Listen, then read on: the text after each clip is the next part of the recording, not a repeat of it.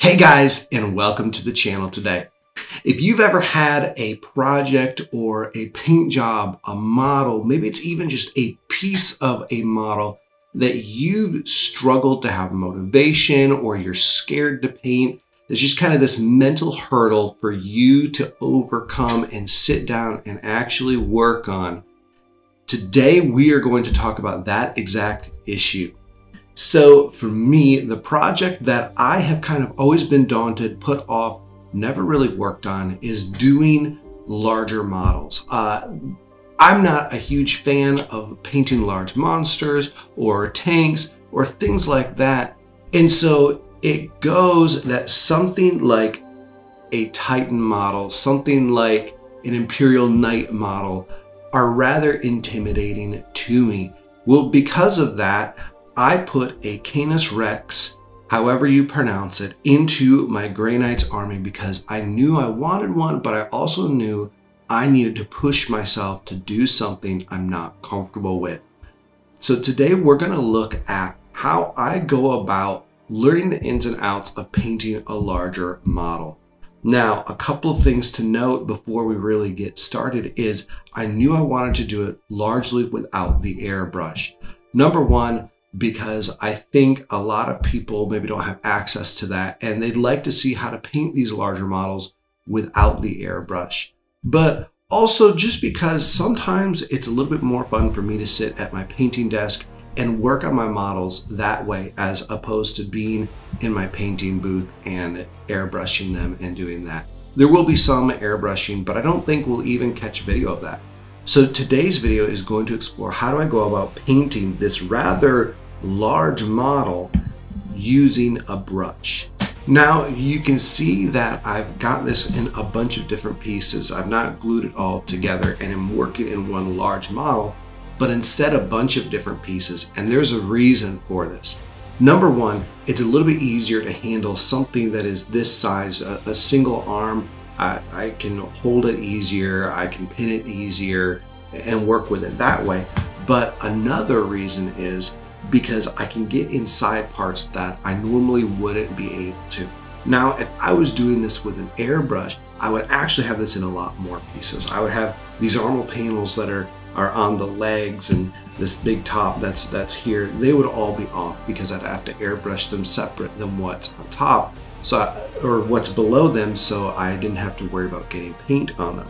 But we've largely put together the armor panels on everything because we're going to paint it by brush. We can get in there.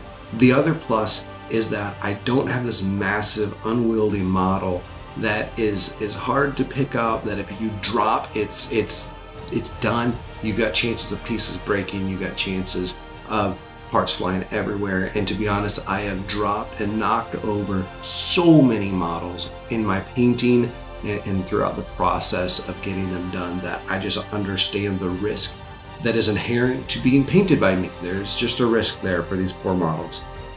So they're in a bunch of different pieces and that kind of lends a little bit of ease to getting to them and working on them. So that's kind of where we're going to start. And I know this is going to be a process. It's going to take days, many days of painting these and focusing on these. But I want to really quickly talk about getting past that mental hurdle. How do we get to that point where it's almost like the fear has us frozen and keeps us from painting a model we really want to paint? For me, I've had this sitting for months and I haven't primed it. I haven't done anything with it because I was simply paralyzed by the fear of I don't feel like I know what I'm doing. I don't feel like I'm comfortable with it. What if I screw it up? What if I get into the project and I just feel lost or I feel like I'm doing a terrible job? Whatever it may be that we're feeling. And let me encourage you on a couple of things to hopefully help you get past that same fear that I'm feeling and have been feeling and jump in and just enjoy painting your models. Number one is this. It's totally okay to not know what you're doing. It's totally okay to sit down with a model and feel lost. The only way you actually get past that is to start painting it. There's no way you can prepare yourself to the point where you are 100% confident, because at some point you're going to feel lost in the process because it's new. And when it's new, you don't have that comfort. Maybe you're at that point in your painting where you understand that there's an ugly stage to painting good models. If you paint non-metallic metal a lot, you know that there's a lot of that 90% of non-metallic metal doesn't look good because those final stages really bring it out. There's a lot of different painting processes where it looks bad until you get to those final stages. And you have to build up that confidence to know what that final stage is going to look like. So understand this, until you sit down and you start painting it, you will never have the confidence that you need to actually get it done. Number 2 is this: mistakes are okay. It's totally fine to paint a model and to do a rough job on it, to feel like you're making a lot of mistakes. I tell my 2 sons this when they paint all the time. It's paint. You can always take it off and you can always put more on. Mistakes are easy to cover. As long as you work in thin paints, especially, you're not building texture on that model, it's so easy to come back in to fix your mistakes. It's not the end of the model. It's not the end of the project. It's okay. And what's going to make you a much better painter is when you sit down and you do those uncomfortable projects, those projects that scare you a little bit, those projects that give you some hesitation to even start. Is once you start doing those, you're going to learn a lot of valuable lessons. I have no clue what I'm doing when it comes to painting this model here. But once I get started, I'm going to learn some things about painting models like this that I didn't know before. And I don't need to know them right now. Throughout this painting process, I'm going to grow. Painting is a journey. It's a lot like working out. You're not going to jump in and automatically know everything and automatically be great. But the more you hit the gym, the more you get into nutrition, the more you do those things, the better you're going to become at it. So don't be scared because you don't know what you're doing. That's totally fine. The only way to actually know what you're doing is to go and do it. And let me say this, as somebody that enjoys making YouTube videos, that hopefully people are enjoying watching my videos, those things are great. I watch so many different YouTube tutorials. I love to watch different content creators, see what they're doing, gain inspiration, learn a lot from them. But ultimately, go and paint. That's where you're going to learn. That's where you're going to grow the most. If you had the option between watching my video and sitting down and painting yourself, go paint yourself. Go do the work. That's what's going to help you grow. You can learn some tips, you can learn some tricks, but ultimately you then have to go and put that paint on a model and learn how to use those tricks. So don't worry, we're all daunted about different things. We all have different skill sets, different projects, different things that make us nervous, that make us uncomfortable, that we're a little bit scared, I think is the most accurate word to describe how I've felt about projects and models for me. That's totally normal.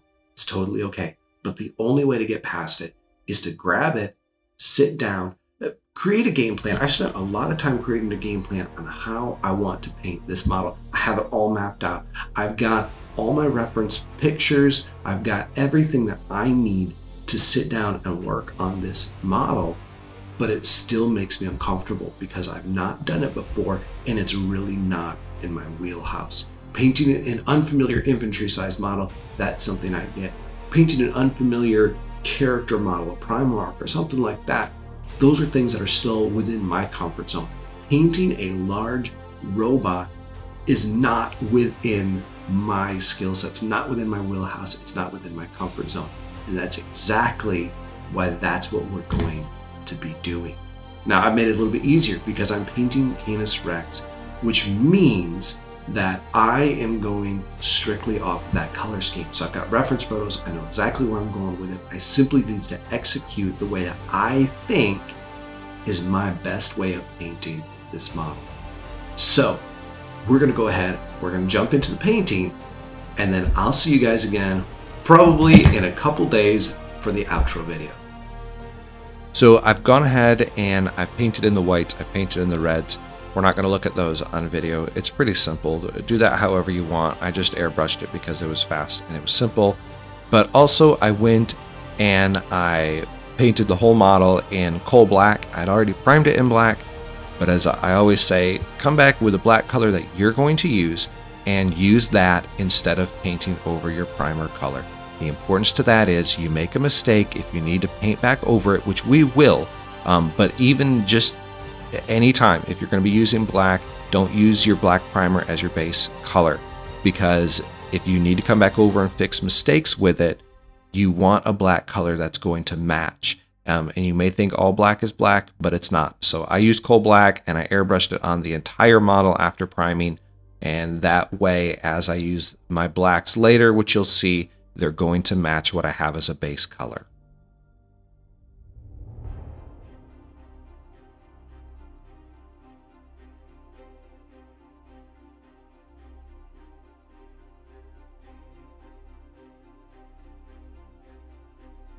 One of the most challenging aspects of this paint job as a whole was the fact that there are a lot of flat or smooth surfaces with the armor paneling and things like that we had to get this metallic color on. And one of the things with metallic colors is they can be very streaky. They can be very difficult to make smooth, have a rather smooth and more natural look to them, where the brush strokes aren't showing up and it looks kind of sloppy. So there's a couple of ways that you can do this with a brush to keep them from being sloppy, to remove those brush strokes. And number one is to start with a pretty thin down paint. You're going to notice as I paint this that it's not getting full coverage. You're still going to see some of that black underneath it, and that's okay. That's fine, because we're going to come back and do this a second time. We would rather take our time and have to do it twice than for it to have those brush marks in it and for it to be really streaky. And on top of that, in some of our later steps, we're going to do some things that are going to smooth out the paint job as well. But we basically just want to keep from getting it, we want to keep it from being as streaky as we possibly can. So water down your metallics a little bit. This paint that I'm using is actually made to be used through an airbrush, so it's already watered down. It's a very smooth paint, but with this I have to control how much I have on the brush and really move it around and make sure that I kind of do it quickly, so that, because once it starts drying and you start moving around, then that's when you really get a lot of brush strokes. Another thing that I had to be aware of is that a lot of these parts here, I wanted to break up the model and not just do it all metallic. I wanted to leave a lot of these black parts that we're going to work on later with some edge highlighting to kind of make it stand out and make it a little bit different than just everything is going to be metallic on this. So we want to kind of be careful that we're not hitting those spots, but also understanding that we can come back with our coal black paint and fix any of those mistakes before we go back to doing our edge highlights on our black parts. So it's kind of a mix of control where your brush is going. You don't want to be incredibly sloppy, because that's just going to make more work for us later with cleaning up. But also, it's possible to clean up. Sometimes as painters we get too focused on painting within the lines, not making mistakes, but understanding you can clean up those mistakes fairly easily. So basically this is all going to get one coat, and then it's going to come back and I'm going to water it down even more for the second coat, because I don't need that as thick. I just need that to kind of act as a top coat to reinforce the color rather than establish a solid base coat. So we're going to do 2 coats. Some of these may get 3 coats, but that second and that third coat are actually more watered down than the first one.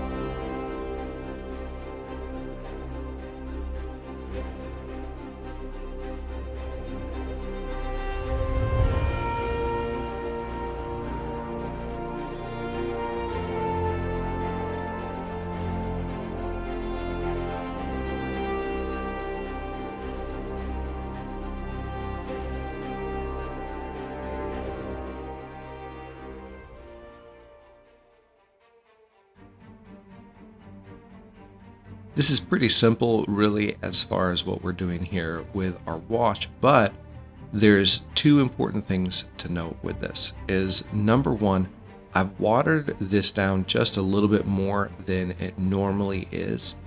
And once I put it on, I come back with a damp or a wet brush and I move it around to where I want it to be, especially on these smooth armor panels where you can kind of see the streaking there when I first put it on. We don't want that, right? We want that to look smooth. We want it to look more natural than that. So once I've put the Nuln Oil on, I'm going to come back and I'm going to move the wash around where I want it to be. But also with that, one of the things you have to be careful of, sometimes you move it around and it gets in those recesses and then it pools, especially as it's drying. Gravity does its job and pulls the paint down or pulls it towards the crevices. So make sure that you're coming back and just with a damp brush, you pick up any paint that's pooling too much into those recesses or into those parts lower down on the model where gravity is going to pull it towards.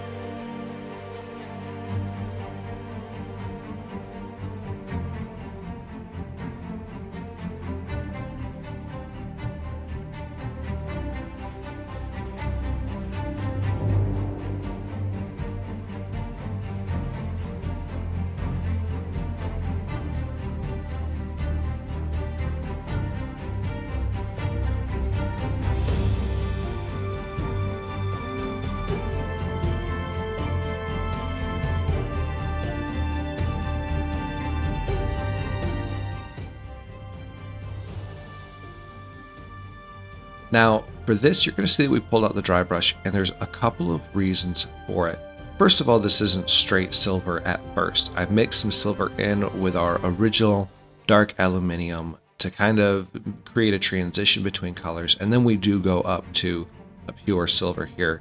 And this color is a little bit harder to dry brush with because it is an airbrush color. It's a little bit more watery.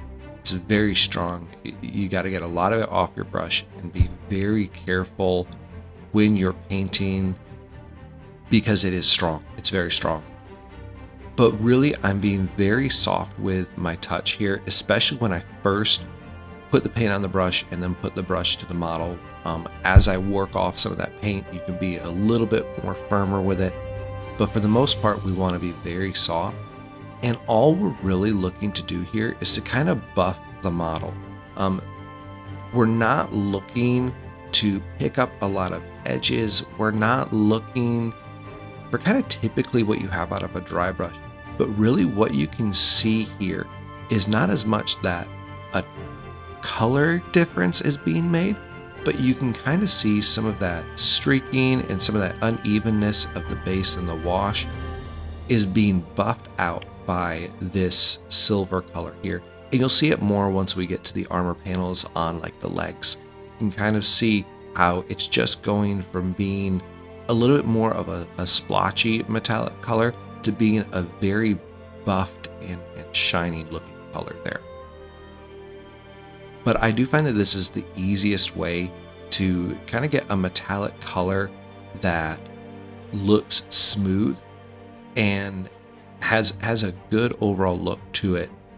Doing it with a brush, if I was to highlight this all up, would have been incredibly tedious, and I don't think would have looked as good as this dry brush does, because I think it does give it that very natural buffed look of metal, because it's not covering the entire surface, and it really kind of brings that metallic color to life and makes it look like a more natural metallic color.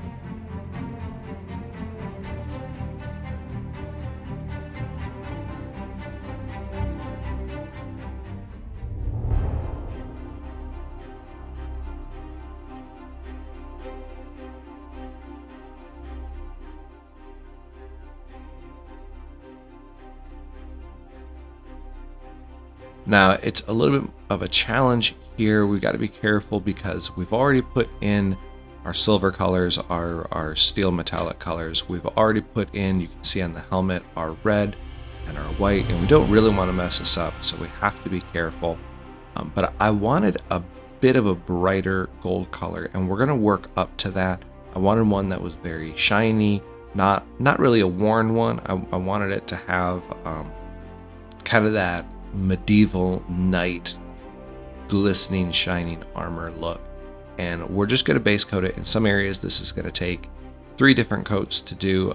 There's a lot of gold on these models, so just take your time and be careful. You don't want to make a lot of mistakes. This is where it's important to practice a lot of awareness and a lot of brush control.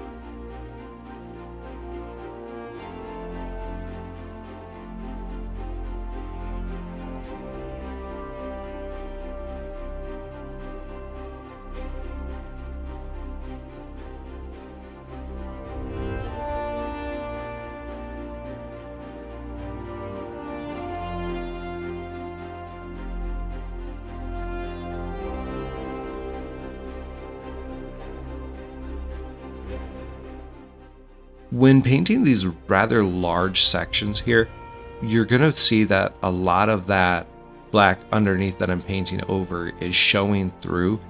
It is the necessity of painting with metallic colors is you put them on thick and they're very thick. So we'd rather make 3 or 4 coats where you might normally need 2 coats with a normal paint. You're definitely going to need 3 or 4 with a metallic paint if you want to keep it from looking streaky. So just being patient here, just making sure that I'm getting my paint smooth, and it's okay if a little bit of that black shows through, because once we put the wash on and we start putting highlights on, that's not going to show through as much. It's going to do a lot, but we want to make sure we do multiple coats here instead of one super thick coat that's going to show brush strokes and it's not going to look good.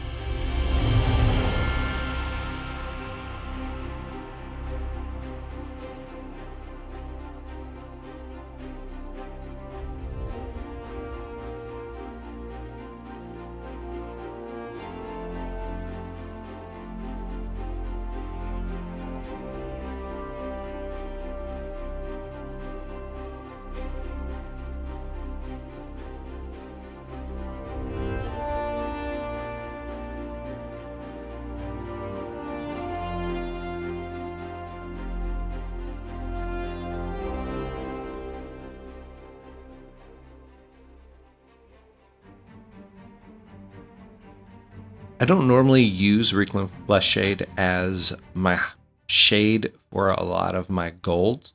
It's a good color, but I use a lot of sepias and things like that normally, but I did want this to be a much brighter gold, and the Reikland Fleshshade does a great job of kind of tinting it a little bit, providing some subtle shadows there, but not really changing the temperature too much of the color itself. And so that's why I went with this, and we're going to put it all over. Once again, be careful of pooling. This you can be much softer with, much lighter handed with than I was with my Nuln Oil over the steel. But as always with washes, watch out for pooling, because that can really, it can do a lot to ruin a good paint job.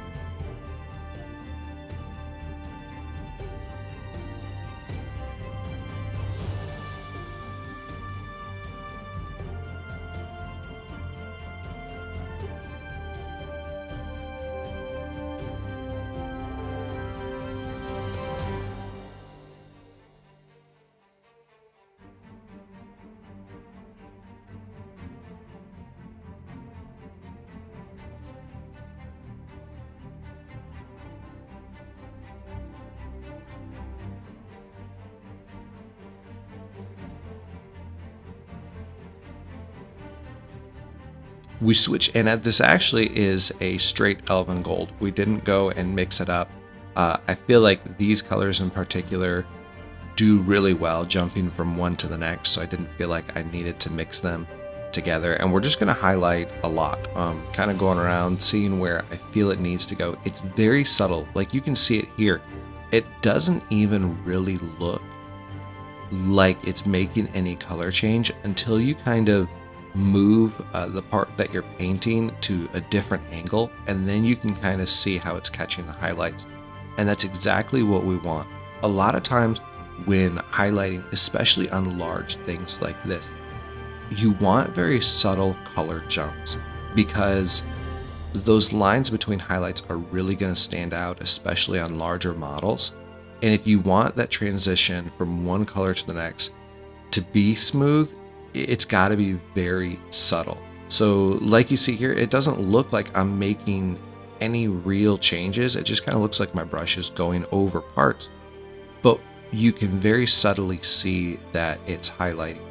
And that's exactly what we want, is that very subtle highlight up to the next step.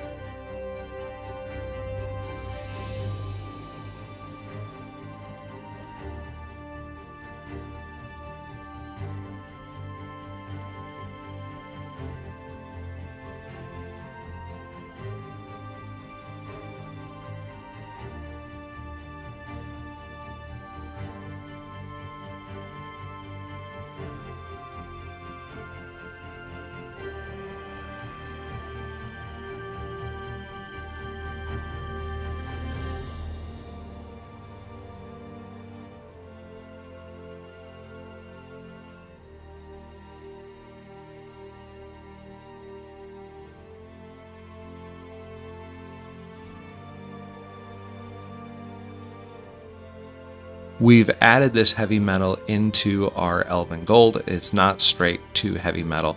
And we're just kind of picking some edges and some lines, those rivets on the helmet or in different parts of the armor, and just bringing it all up one step. I wanted a bright armor. I wanted a bright gold feel to it.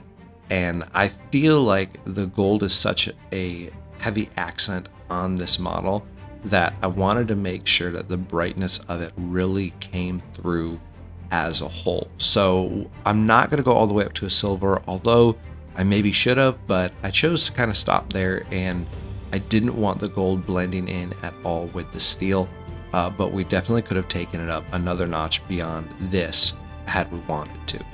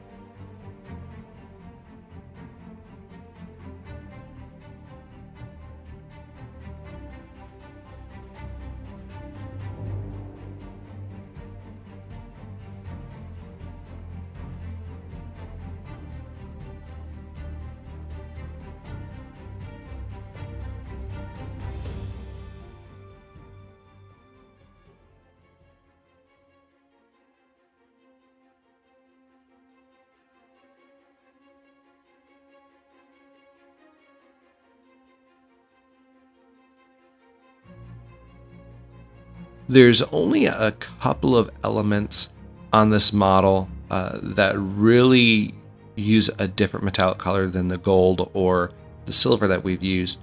And so we're going with this copper because it ties in a little bit with the gold, but it's different enough. And we're going to do some things to make it even more different as we go on.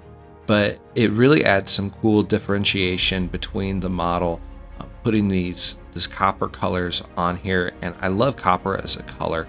I feel like it's just a very warm, inviting color here. But once again, just like the gold, this is going to be multiple coats. It's going to take 3 coats on every copper piece because we want that color to be smooth.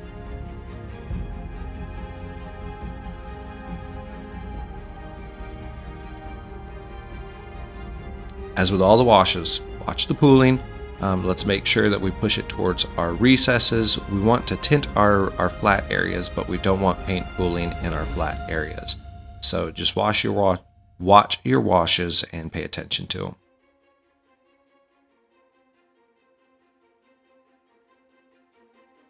With these large flat areas, really what we're going to focus on is you can kind of see any areas that catch the light a lot.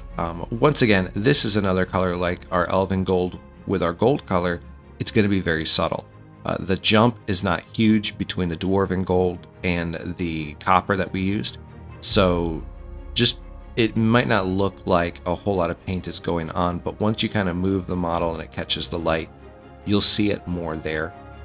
We're just going to come and highlight everything up.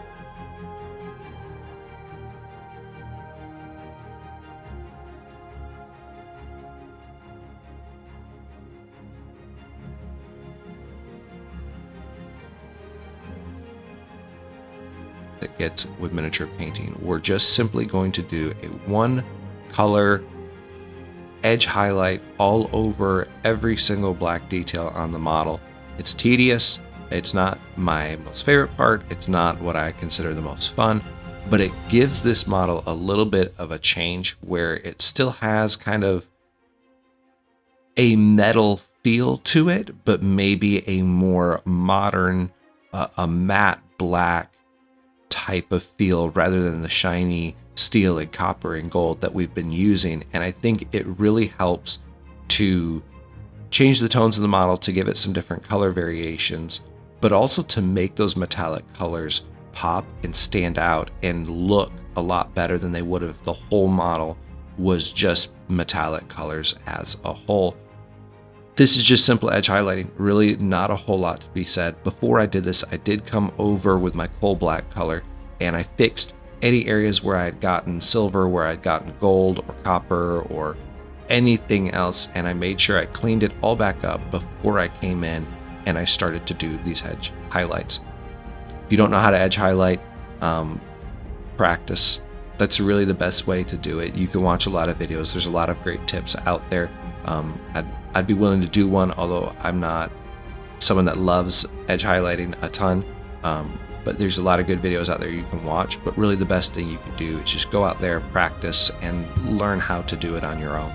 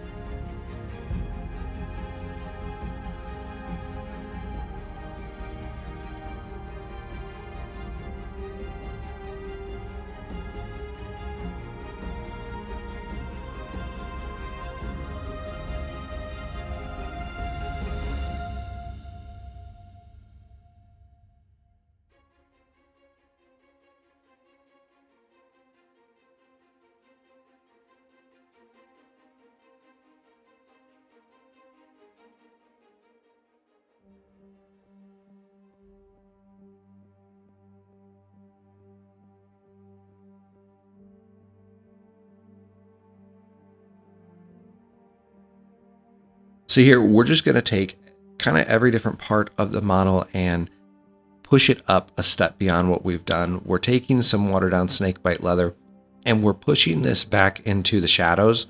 It's a really cool color. I think it has this nice brownish purplish tint to it that I like, and we're going to push that into the recesses and even some of the areas that aren't recesses, just to tint the model a little bit and give it a little more depth.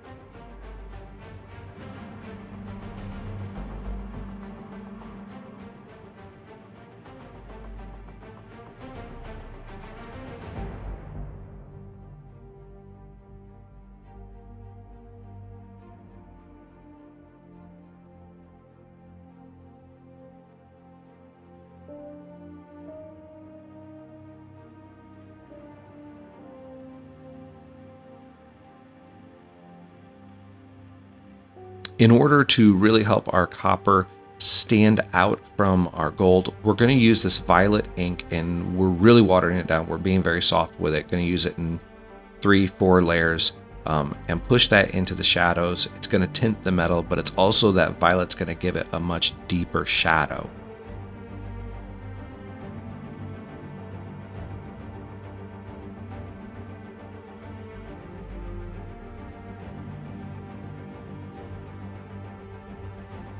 And then for our silver colors, to help them a little bit, we're using this Drakenhof Nightshade and Nuln Oil mix. We're watering it down and we're kind of glazing it over, really pushing it into our shadows, trying to create a little more definition. You can see how these flat spots, I'm putting it in and then I'm coming back with a damp brush and I'm kind of feathering it and pushing it out into the recesses or the shade areas and off of those kind of burnished areas where I've already buffed up that steel color, that silver color to where I want it.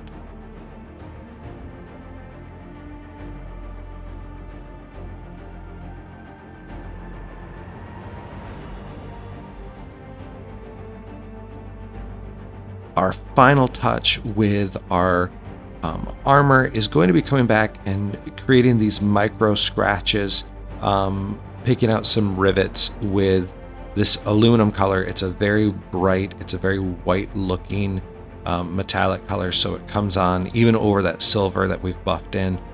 It comes out pretty well on there. And just be careful, we don't want to overdo this, but it just adds a little bit more interest to the armor.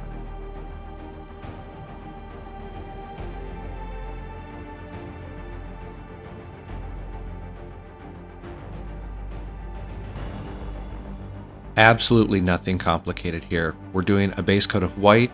We're then going to put some aethermatic blue over top of it, and then we're going to put some Talisar blue over that, and then come back over with our white again, gently picking out the very top ridges of those coils. It's not complicated. I will say, as you go with each step of the 2 blues that we're putting in here, once you've laid them down, come back with a damp brush and just wipe off the top of the ridges and kind of make sure that color is not sitting really hard on the highlights, and that'll help you a lot.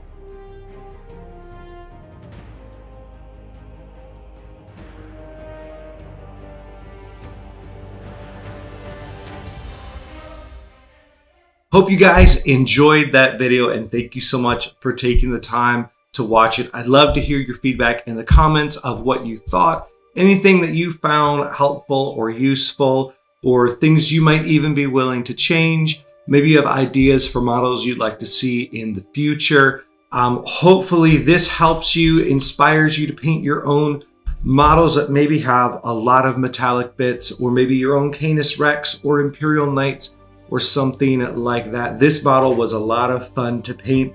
I was scared, I was daunted. I didn't know if I would really enjoy painting it, to be quite honest, but I had a blast, and I had a blast doing it with just a brush. That was a unique touch.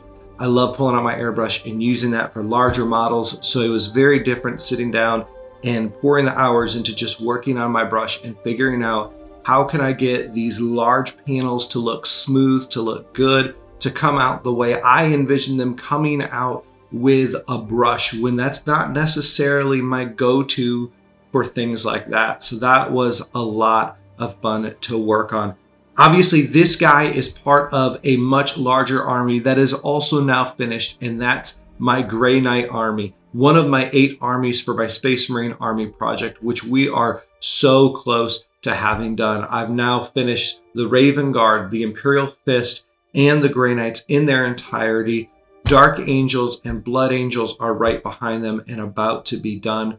We're so close to being done with this project, and once we are, we're going to go ahead and give away 2 full 2,000 point Space Marine armies for you guys to be able to choose. There will be 2 winners, and each one will get to choose one of those armies that they would like for me to send to them to keep as their own. I'm excited. I'm so glad to be close to the finish line, to be ready to be done with those. Hey, let me tell you guys, the channel is so close to getting to 1,000 subscribers. I love all the support that I've been getting from you guys. There's nothing better than having that long layoff during the winter, and I was kind of frustrated with it, wasn't making a lot of content. And whenever I came back to see so many people going, hey, really missed you, was wondering what was going on. I even had a couple people reach out and check in and see, hey, are you doing okay? You haven't posted in a while. So let me say, that means the absolute world to me. That was awesome for people to do that. I appreciate you guys. Once again, I hope this video was useful. We're gonna have a lot more coming out. We've got some cool things that we're working on that I am excited to show you guys. But until next time, I'll catch you guys later.